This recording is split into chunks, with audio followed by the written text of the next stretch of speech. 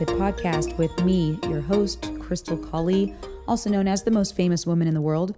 So today I want to share with you guys a little bit of Jewish wisdom. And for those of you who don't know, I am technically fully Jewish, even though I'm actually half black and half white, as we say here in America. But my mother is Jewish, which makes me technically fully Jewish. And my dad is black. He is just American. And I picked up a book that really impacted me this last week called The Money Code, Become a Millionaire with the Ancient Jewish Code by H.W. Charles. And I just wanted to share a few things from this book because it really has impacted me this last couple weeks just reading. And actually, this book is extremely short. You could easily read it in an hour or two. It's just a few bucks. It's not expensive at all. It's super thin. And you can pick it up on Amazon. I'm not sponsored. I don't know this guy. I didn't even look at actually the date that it was written. But this book it goes through just some basic behavioral habits that all of us should adopt in our pursuit of success and our pursuit of becoming wealthy. And the reason why I got this book and how I stumbled upon it was because it dawned on me that if you want to learn about true generational wealth creation, you should learn it from people who are the best in the world at it. And out of all of the groups of people in the world and communities of people, races and ethnicities, and however you want to slice them and dice them, out of everyone, Jewish people are exponentially more wealthy as a class of people than any other group on the planet. And here's some crazy statistics for you. The Jewish population is less than 1% of the Earth's population, yet they make up 25% of the world's billionaires. So this is crazy. Less than 1% of the population, yet every 1 in 4 billionaires is Jewish. So clearly there's something going on here, right? For me, it's not even that I happen to be Jewish, especially because I actually wasn't raised culturally Jewish. I'm ethnically Jewish, but we didn't, my side of the family, even though I was raised with my mom, we didn't have any real tradition. Our family didn't practice any kind of like Jewish holidays. We didn't celebrate Hanukkah. We didn't go to synagogue. We were just kind of solidly American. We celebrated Christmas, even though I didn't even know Christmas had anything to do with Jesus or Christianity until I think I was probably 18 or 19 by the time I even really put those two things together. So it's not that. For me and for all of you listening, we're here to learn about how to get out of poverty, how to get out of debt, how to create wealth, how to be happy and fulfilled. And for that, to that aim, there's no better class of people to learn from than Jews. And love them, hate them, have your own opinion about it. Look, that is totally irrelevant to what we're going to talk about today. And whether or not you believe in God is totally irrelevant as well. Wherever your spirituality is, that is, for me, even though this book and today's podcast is going to be talking about religion, it's not really religion that is the point. It's the behaviors that are being exhibited and the habits that we want to look at. And where do these come from and why are they so effective? And how can we implement these same habits surrounding money and the same mindset surrounding money into our own life so that we can create the same type of generational wealth and stability for ourselves? If you want to learn how to build a house, go to an expert on construction, right? If you want to learn how to build a software program, go to an expert coder. If you want to learn how to lose weight, go to a really great personal trainer, right?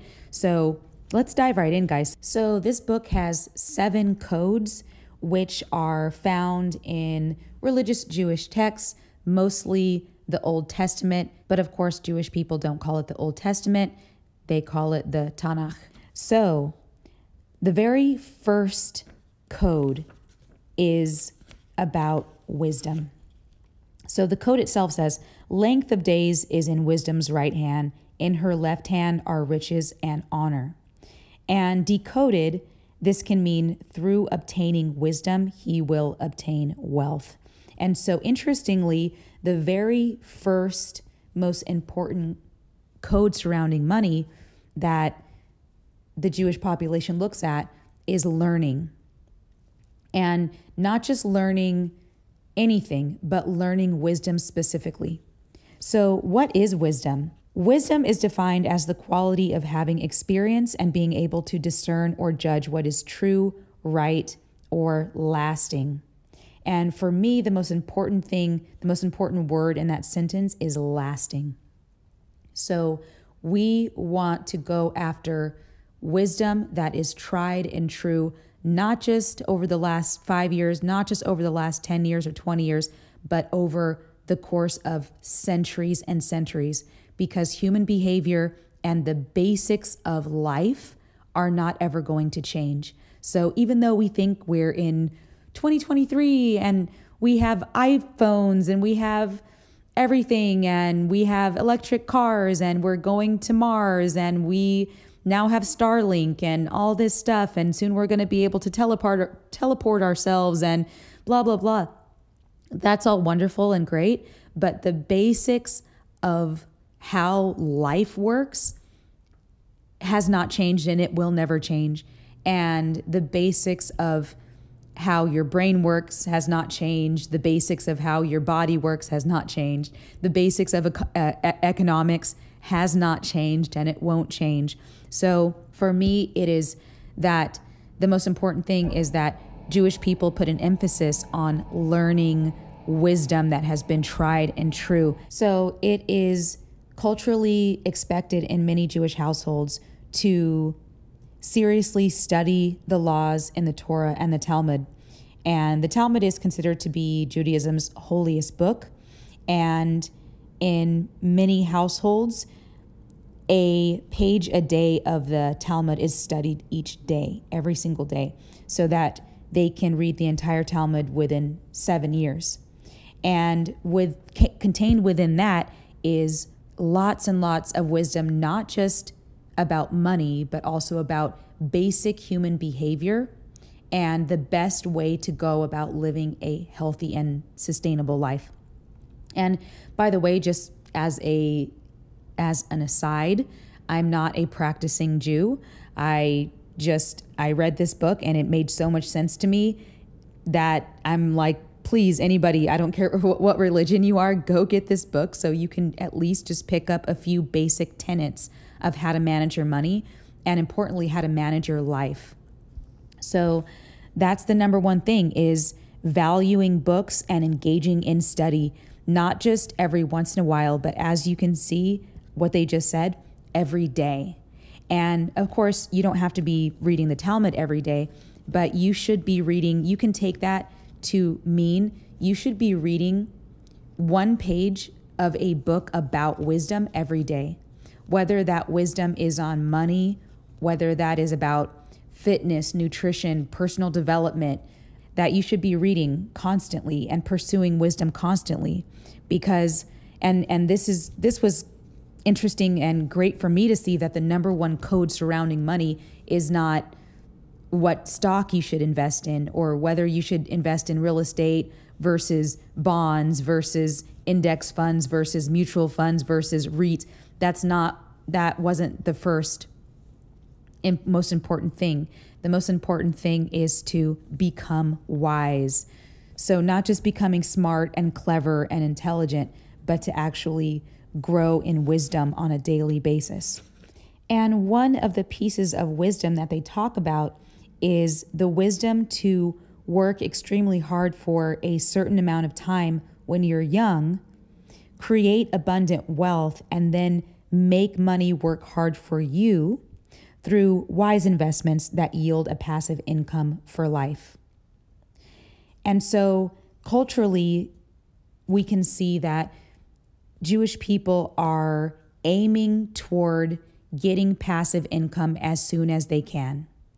And this is where we get all of the funny cliches about Jewish people saving money and how they don't want to spend money.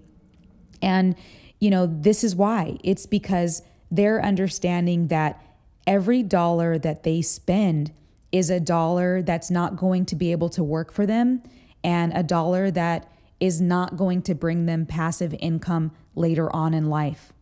So this, I think, is culturally one of the biggest lessons that we can all learn, which is you should be working hard for a certain amount of time, not for the rest of your life forever. The idea is to be able to work while you're physically able and then save as much money as you possibly can and invest it wisely so that you can have passive income and therefore enough time to be able to pursue higher things. Life is not all about just working, and especially it's not about working in a job or career that you don't like and you're only doing it just for the money. So Jewish people culturally understand that if you don't have enough time, you won't have enough time to create new inventions. You won't have enough time to develop your full potential in this life. You won't have enough time to study. You won't have enough time for family. You won't have enough time to spend with your children or your grandchildren. So I think that in America, we are so oriented toward working, and that work in and of itself is our measuring stick and our merit. But this is the year I think we all are waking up even more and more. We just went through the pandemic. We're starting to see that life isn't all about money, that we want to create passive incomes for ourselves as soon as possible so that we can get out of the rat race, and we don't have to have a side hustle, and we don't have to listen to hours of YouTube videos talking about how to get the next side hustle or how to open up another Etsy store, an Amazon shop, or whatever else it's doing. The idea is to work as hard as you can, save as much as you can, only to make money work for you. Here's another interesting quote. The Talmud actually mentions that a poor person is considered dead. And that's because Jews know that anyone who can't support himself or help others is hampered in what he can accomplish. It even says, poverty in one's home is worse than 50 plagues. And this is in stark contrast to Christianity, which some view poverty as virtuous or even desirable. On the contrary, Jews have always viewed poverty as negative. And I think this is another point that we can learn, which is Jews believe that poverty is pointless suffering.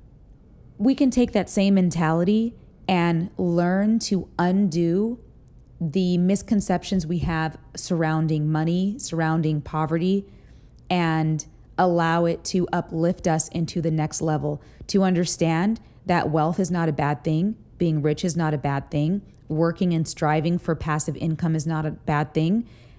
Working to be able to have passive income is a reality that all of us can obtain, especially us here in America. We're not in a third world country. We're extremely blessed to be able to have near endless opportunities.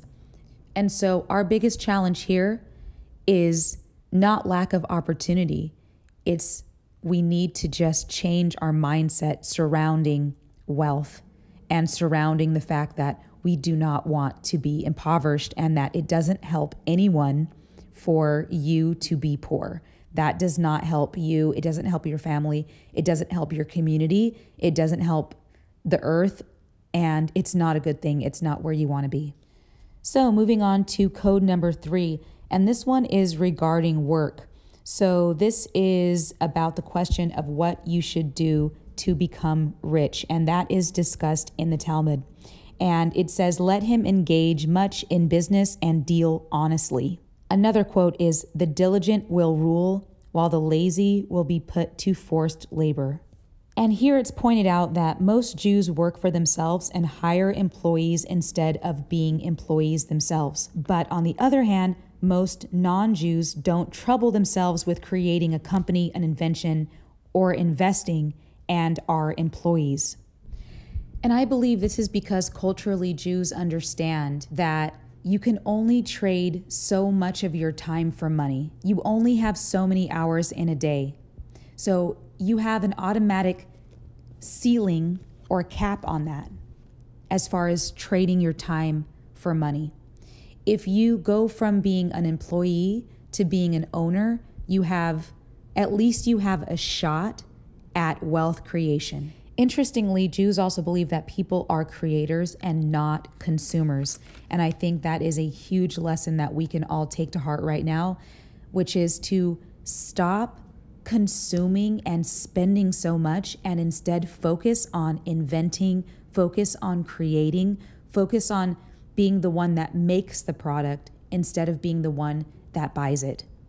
Importantly, the code also talks about happiness and what true happiness is. And it talks about the fact that happiness does not result from pleasure, but rather from reaching one's goals. And that happiness can be defined as the function of the effort we put forth toward the realization of your goals.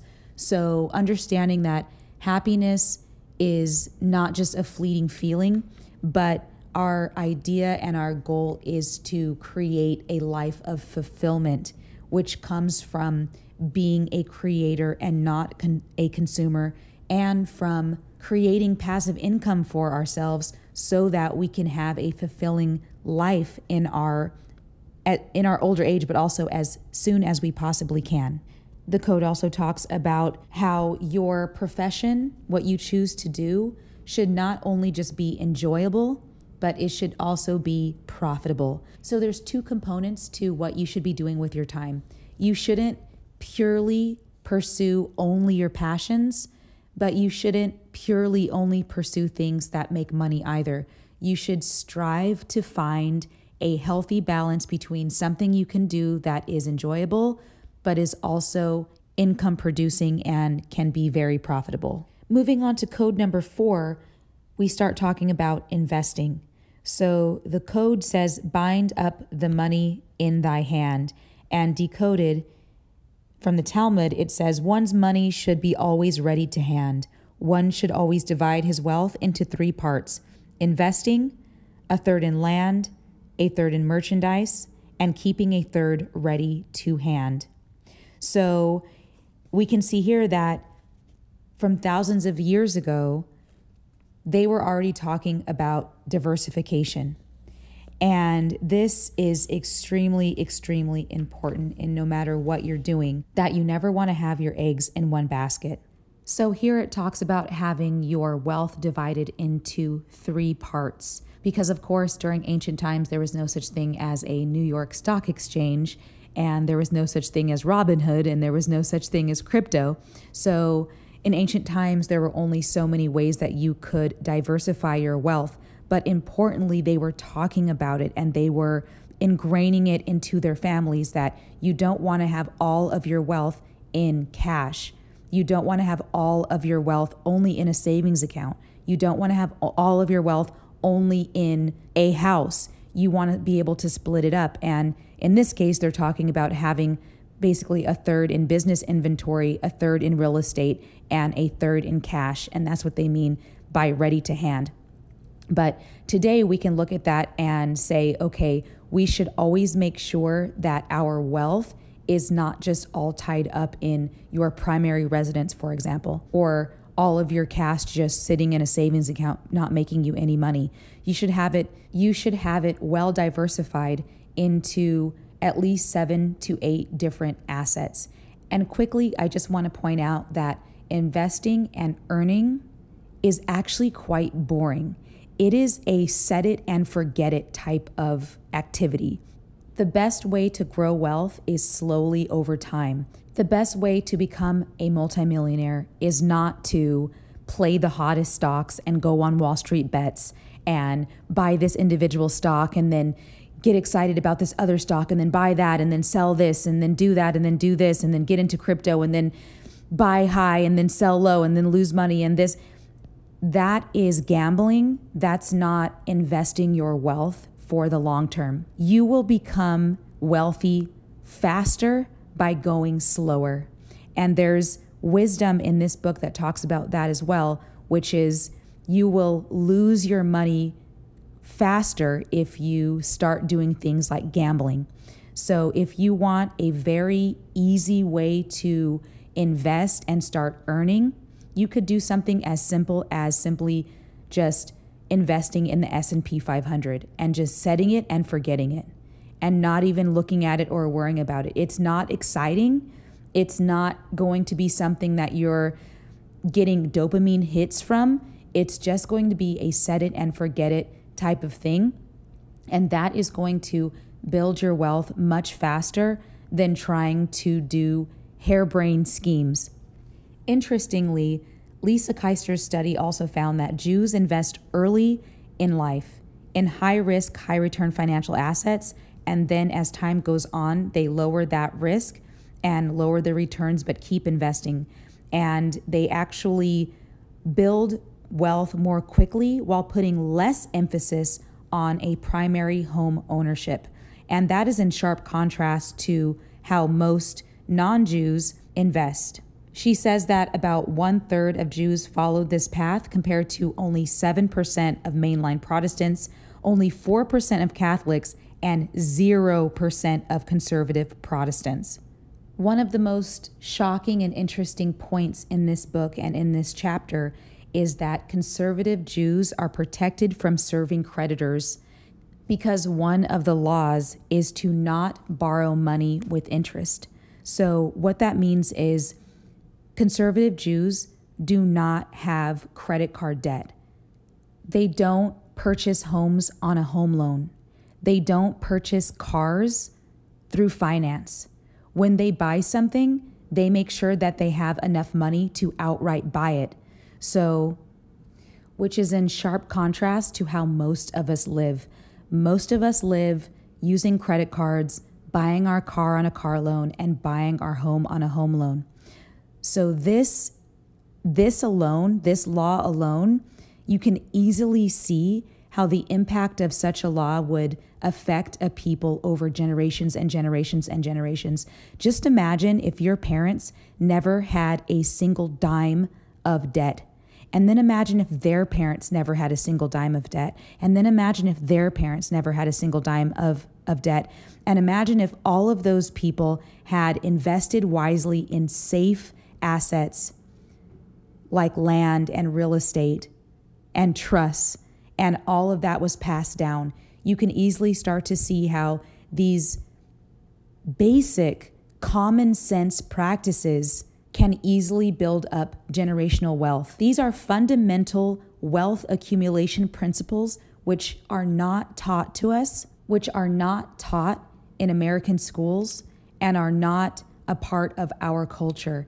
And I think if we just implemented a few of these laws, we could not just only turn around as individuals and have wildly better lives, but we could turn around as a nation. Moving on to code number 5, it talks about cause and effect. And essentially, this law talks about karma by another name.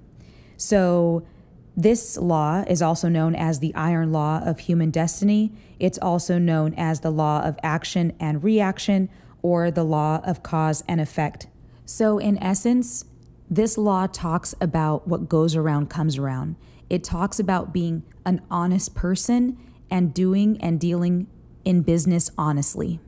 It also talks about how in order to become wealthy, you need to avoid drunkenness and gluttony. And even though these things are, I'm sure some of you listening are like, this is just going on prattling about being religious.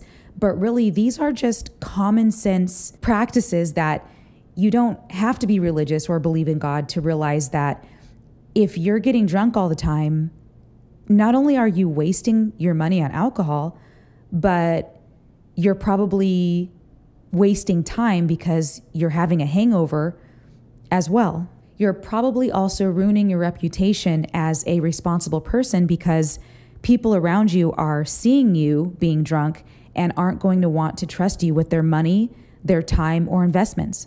And to wrap it up, the last couple laws talk about something that I'm sure you all have heard about before, but it does talk about tithing. But this goes back to the law of cause and effect. And Jews believe that giving to charity is essential to accumulating wealth, so much so that they say that even a poor man should give to charity in order to get out of his poverty. So you can see clearly that they really do believe in the law of cause and effect on a visceral level and not just intellectually. They put into practice their belief in the law of cause and effect. They believe in not committing fraud and being honest, which, just think about it, that's common sense. If you have a business and you start to accumulate the reputation of being an honest business that deals fairly with its customers, aren't you going to attract more and more and more customers? Just think of someone who, for their entire life, is known for giving to charity, helping people, being honest, being responsible, not being drunk or addicted to drugs, being a hard worker, investing wisely, caring about their family. Wouldn't that person end up with a great life at the end? It would seem completely counterintuitive that if someone who made sure to give 10% of all of their earnings to people in need, it would make no sense that that person would end up with a bad life. That person would end up with a radically different life than someone who was greedy, dishonest, drunk all the time, doesn't care about their family. So you can see that these laws aren't just for religious people. These are just things that we can remember and implement into our own lives on a daily basis. They're just common sense things that we usually don't hear about outside of a religious context, which is sad because clearly these things affect how much money you make, how much money you keep, and how much money you're going to be able to give to your children and your grandchildren. And with that, I want to wrap up this episode with something on charity that Anne Frank wrote, which was, "No one has ever become poor by giving." Okay, guys, I really hope that you gained some wisdom from this talk on Jewish wisdom. And I really hope that no matter what religion you are, whether or not you believe in God, whether or not you're spiritual at all, that you can just take some of these common sense practices and implement them into your own life so that you too can become a millionaire and become fulfilled and happy and create generational wealth for your family. And as always, remember, each one teach one. The information provided in this podcast is for educational and entertainment purposes only and should not be construed as financial advice, investment advice, or medical advice. The host is not a financial advisor nor a medical doctor or licensed therapist. Any financial or medical decisions made based on the information in this podcast are made at the listener's own risk. It is recommended that listeners consult with licensed professionals such as CPAs, financial advisors, and licensed physicians before making any investment or medical decisions. The host and creators of this podcast accept no responsibility or liability for any loss or damages incurred as a result of the information provided in this podcast.